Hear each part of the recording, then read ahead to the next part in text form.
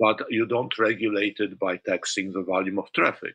One of the problems is that, say, if you go, so Netflix, you just simply can't tax much out of it because there is not much money. Google, yes, Google has these fantastic profits.